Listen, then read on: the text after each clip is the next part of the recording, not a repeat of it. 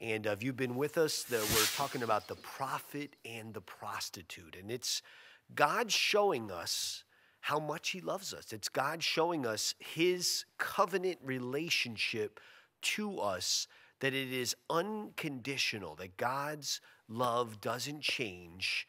It's unconditional. He loves us with an unfailing love. And we're up to verse 2. It says, chapter 3, verse 2, "So I bought her for myself for 15 shekels of silver and 1½ homers of barley." So Gomer, the prostitute, I don't know that we would call it a pimp today, but she was basically a slave. You know, she had sold herself through her actions. That's what happens when we sin against the Lord. We begin to put ourselves in bondage to the enemy. And Satan is one of the things we like to say here is the key to life is finding the right master. Satan is the wrong master, man. He is not good. He will put us in bondage. You know, there's so much talk about slavery today, but we're missing that real slavery is not to sin. People are enslaved by their sins. They are taken by their sins.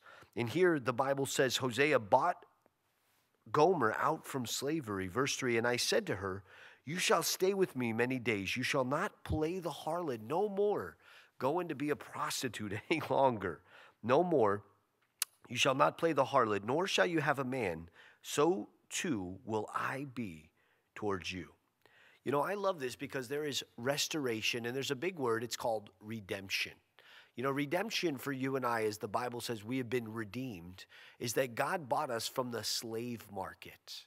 You and I were slaves of sin, and the Lord redeemed us. He purchased us, not just to come and be his slave, but he bought us.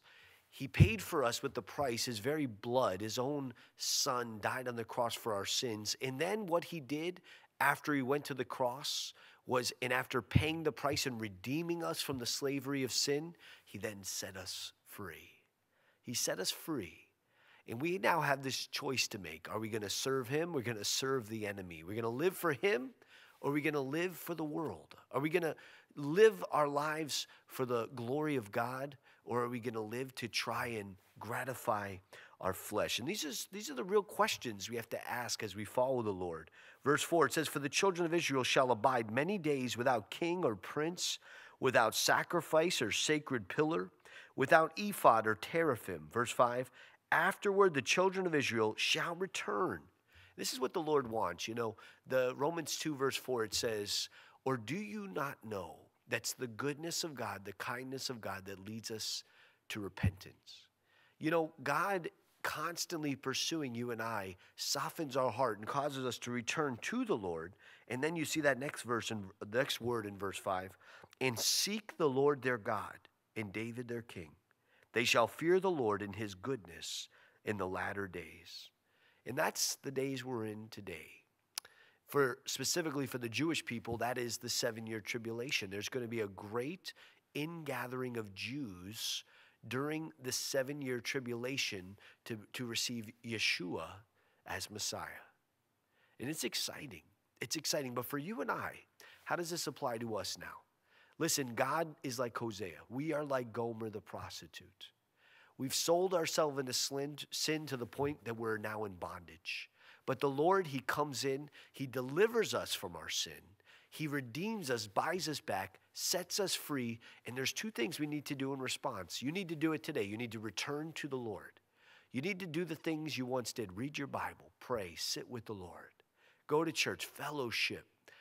You need to do that. Then you need to seek the Lord. You need to seek him, as it says here. Seek after him. You remember playing hide and go seek as a kid? You would seek out the one hiding. The Lord, he's not hiding from us, but because God is spirit, as Jesus said to the woman at the well, he says, God is spirit, and those who worship him must worship in spirit and in truth.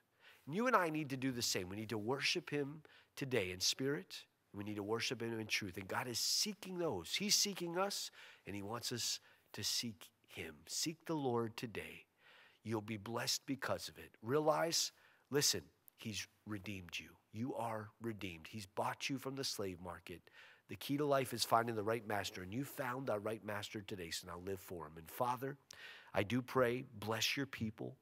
Remind them all throughout the day that they have been redeemed by the blood of the Lamb. And now may they return to you even today and seek your face. In Jesus' name, amen.